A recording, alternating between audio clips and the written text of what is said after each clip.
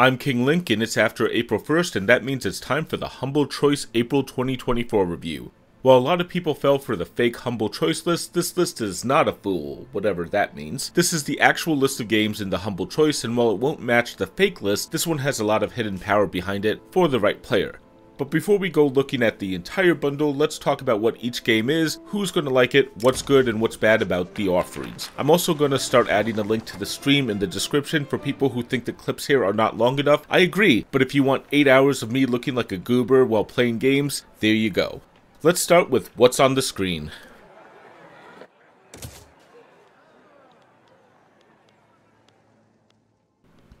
Victoria 3, yet another Paradox game. Victoria 3 is what Paradox is known for, games that have a large multiple nation world where you can choose to rule any nation and try to do really anything you want. There are no set victory conditions, so it's a chance to simulate running a country, building it up like you want. You set the production queue, try to get bills passed, and try to avoid civil war or upsetting too many groups in your country. Or as someone suggested in my chat, just let the game run at top speed and get about the same result rather than pausing and trying to figure out what I wanted to do. And I think he was right. I'm sure there's a way to micromanage this stuff, but also a lot of things took minutes of just waiting for actions to be taken or laws to be put in place.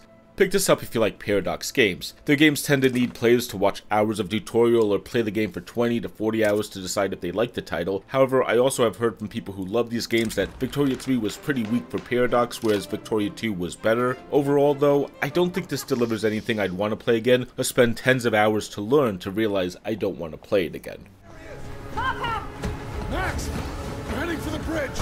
Open up! What are you gonna do? Whatever I have to. The Callisto Protocol, Deader Space.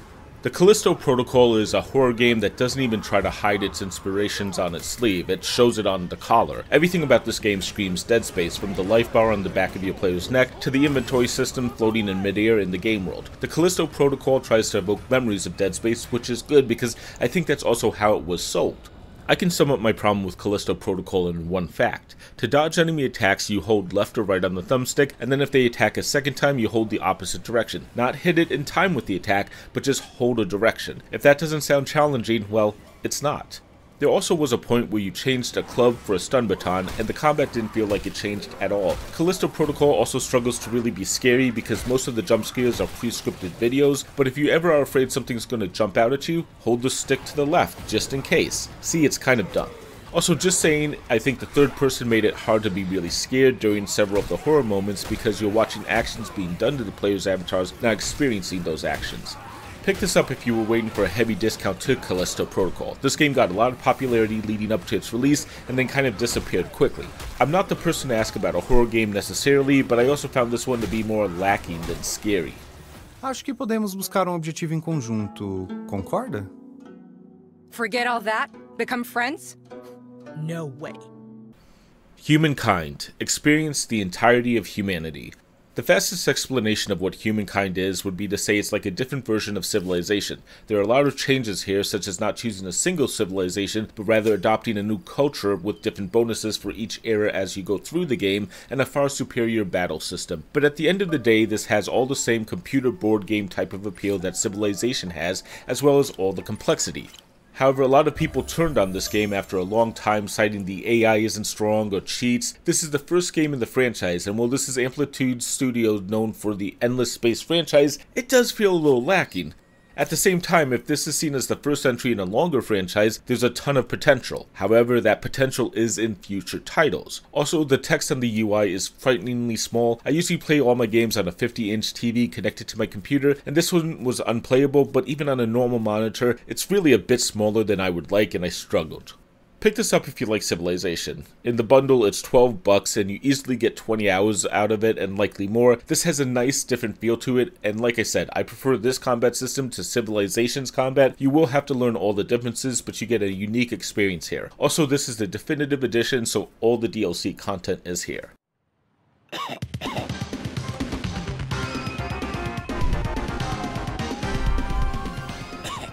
Fashion Police Squad. Finally someone arrests people wearing socks with sandals.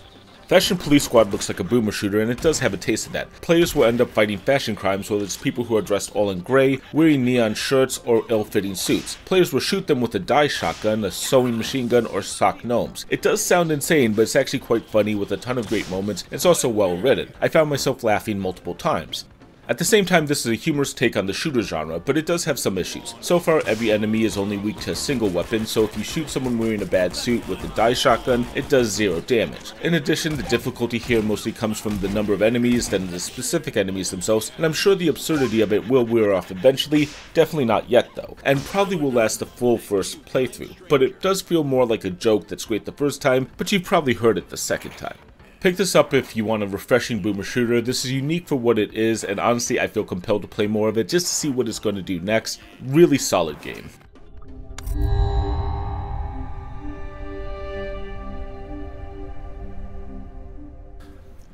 Terraformers, building Mars your way. Terraformers starts with the player building a base on Mars, creating locations for people to live in, and then expanding across the surface of Mars. The players will have to spend a lot of time resource harvesting so they can play various structures, and each structure needs specific resources and has a purpose, but the goal of the game is to earn victory points. As you proceed in the game, you also have to start terraforming Mars, likely as a way to earn more victory points. This reminds me of playing Euro games, and I mean that as the highest form of praise I can. It also doesn't feel too difficult, but I realize I'm only playing the tutorial. There's supposedly multiple scenarios after that point that extend the game and likely become much harder. At the same time, it feels like there's a significant amount of RNG in the game, whether it's which leader you can choose from, what building appears, or what resource you will find. Players will have to make a lot of decisions and hope for the best. There are probably a few ways to fail, but I imagine on harder difficulties this game becomes more brutally punishing for those wrong choices. It also feels a little micromanagement of the resources, but that's likely because I don't know exactly how to play the game yet. Pick this up if you like board games. This isn't exactly Civilization, but it also feels like it's in the same family as a distant cousin. Terraformers allows players to challenge the scenario or situation they're in, rather than fighting against a specific AI.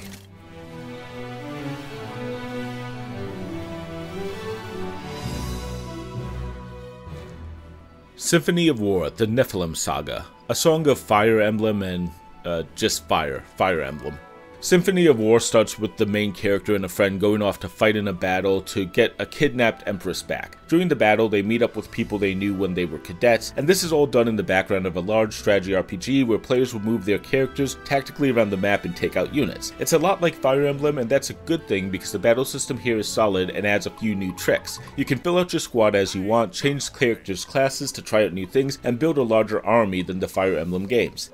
At the same time, this is more of a pure strategy RPG with a focus more on role-playing and tactically maneuvering your troops rather than just overpowering the enemy. The maps feel overwhelming when you first reach them, but then almost feel too small once you finish them. Also, people have pointed out this has a lot of RPG Maker assets, but if that's what enables a team to make a 30-hour or more game with a small team, the more power to them. This is a $20 title after all, not a big $60 one. Pick this up if you like the strategy RPG genre. This is more Fire Emblem than Disgaea if you know what I mean, but there's a little bit of a feel of Advance Wars or Wargroove as well, and so far it's delivering on all cylinders. There's an obvious turn coming in, but it would be worth playing more of the game just to see that story.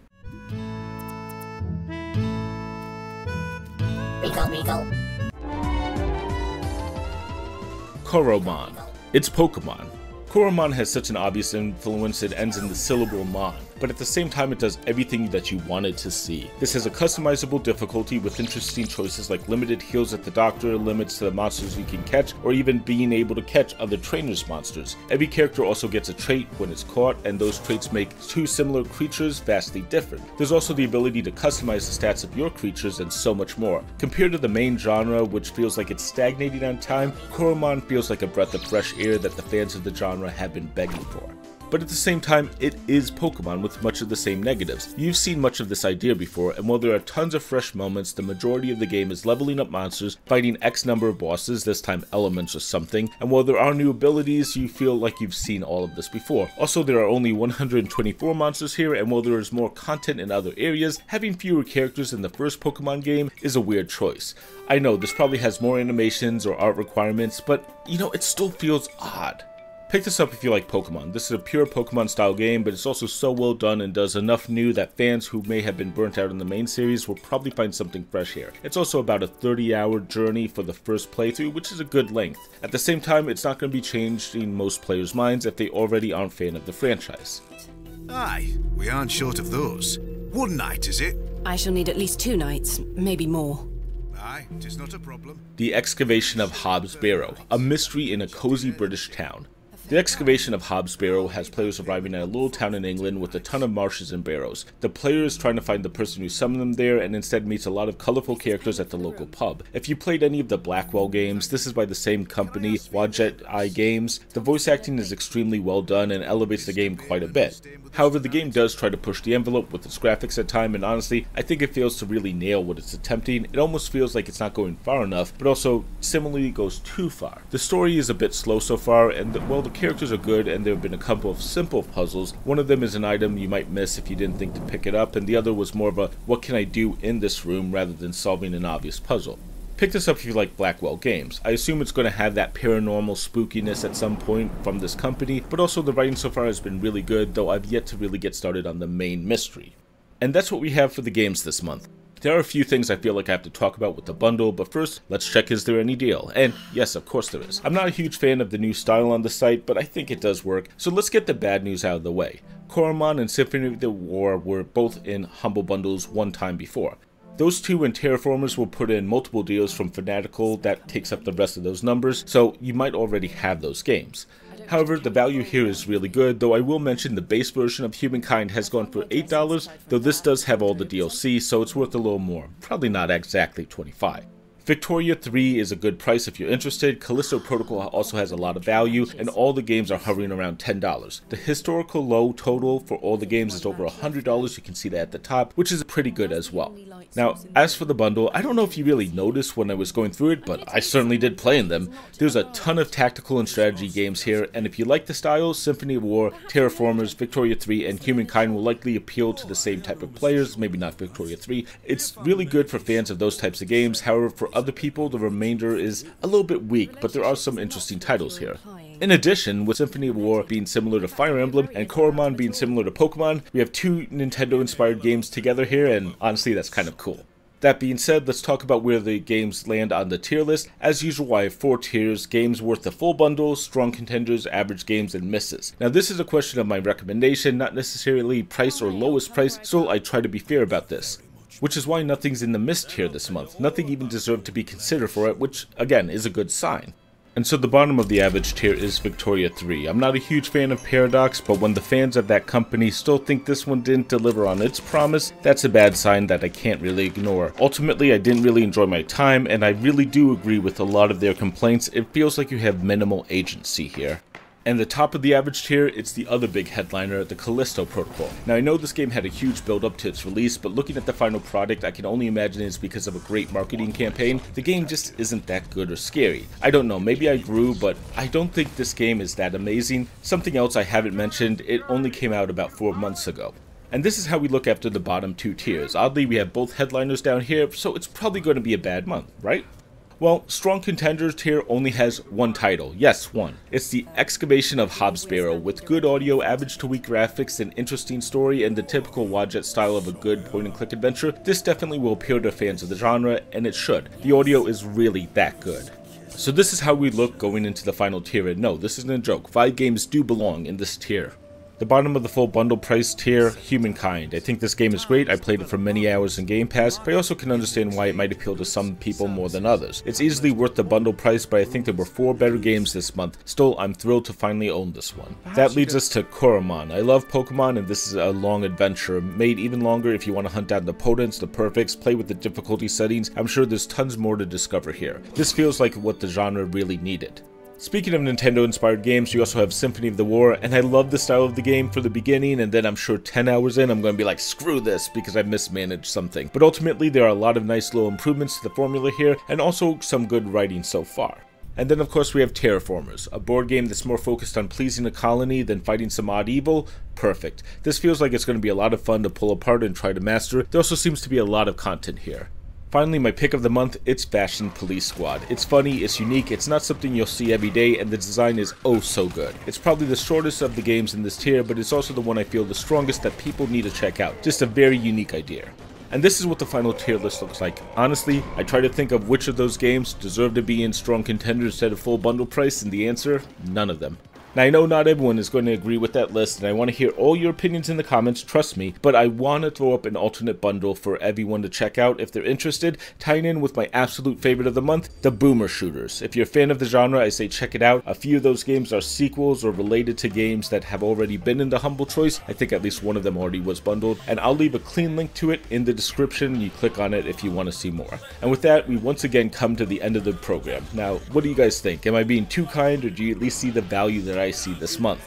If you enjoyed this video, you know what to do. Subscribe, click the bell, and you get one of these videos on your feed every month. See you next time.